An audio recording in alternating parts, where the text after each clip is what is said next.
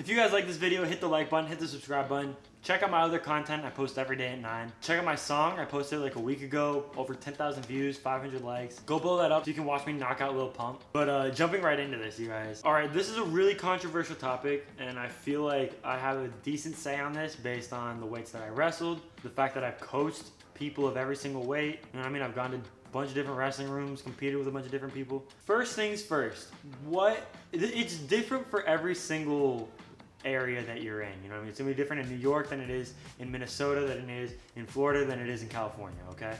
It may vary a little bit, but in general, what I've seen is the hardest weight class is between 26 and 52. In Florida, the hardest weight class by far is 38. I wrestled 38 for 1 year, and every year after that, I noticed how much easier the competition was than the kids who stayed at 38. And what it boils down to is how many people in your area actually weigh that much. Okay, the weights that have the most kids behind them, right? 138 usually has like 7 kids in the lineup, at least in the schools that I've practiced. You know what I mean? We practice, like, I've coached in like always bigger schools, so if you're in a small district or in the country, I don't know. But 138 would always have like 6 or 7 kids. 126 would have like 4 or 5. 32, same thing, 6 or 7, 50, 45 would have like 4 or 5. When you get up to like 180, there's only like 1 or 2 kids, you know what I mean? The 180 and the 190 pounder always had to wrestle together. The 220 and the 285 always had to wrestle together. I mean, there wasn't much of like a weeding out process. In order to be the varsity for the 138 spot, you would have to win an 8-man tournament in the room just to be able to wrestle varsity. Whereas the 190 pounder kid, he just gets to show up because he's fat.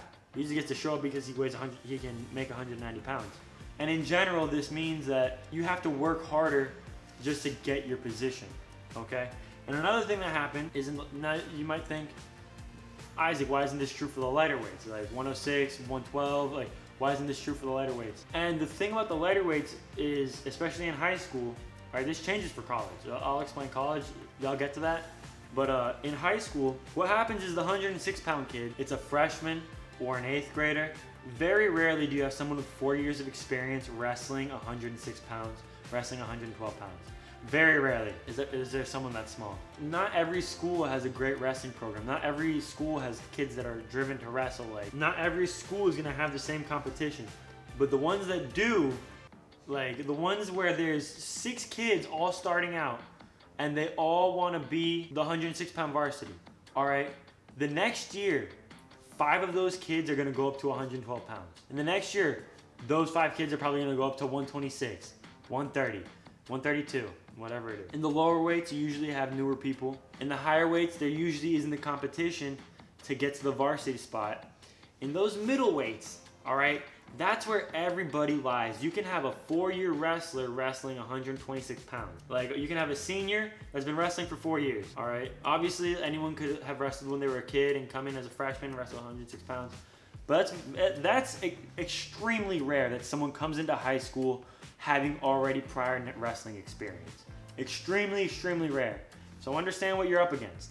In my experience, the 138 pounders are always stronger, faster, they have, like, the scrambles seem like much more intense than even the 32s or the 45s oftentimes. Obviously, this isn't like a definitive rule, but this is what I've seen. Yeah, and the heavyweights, they're bigger and stronger, but like, if I'm being honest, they don't have the technique. They just do not have the technique. Like, I love my heavyweight friends. But you guys play a different game than us. It's a completely different sport, heavyweight wrestling versus like lightweight wrestling. It just is, like, it's just the fact of the matter. And when you see a really good heavyweight, they say he wrestles like a middleweight or he wrestles like a lightweight. That's the highest compliment a heavyweight can get. So in essence, if you're in 138 pounds and you really suck and you feel like you should be doing better, all right, you feel like you're having good scrambles and you should be doing better, just gain 30 pounds. 182 is wide open. 182 is always wide open. If there's a good 182 pound kid, he plays football, he's on track, you know what I mean? He does literally everything, and he's the only 182 pounder on the team.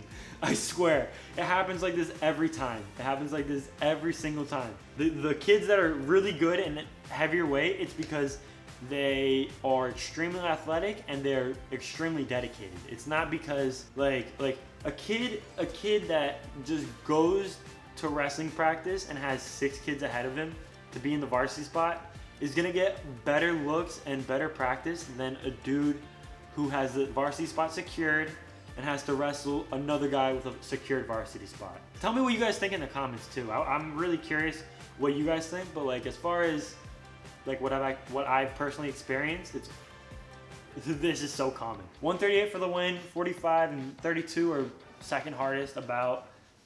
52 is pretty soft. It is like not pretty soft, but like definitely softer than 38. And then in college, all right, everything changes completely. Everything changes completely because all of a sudden you get all the state champions together. You get all the second placers, third placers. That's what college wrestling is. It's just all the really good people.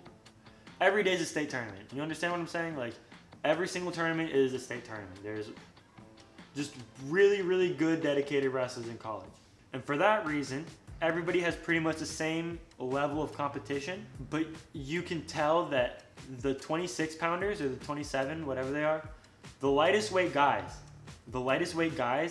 when you watch them wrestle, it's like it's on another level. It's insane how fast they move, their decision making. Just the decision making alone with the lighter guys is amazing to me because they move so much quicker. They have so much lighter muscles and so much less blood that their heart has to actually pump. That they can just move faster, they can think faster.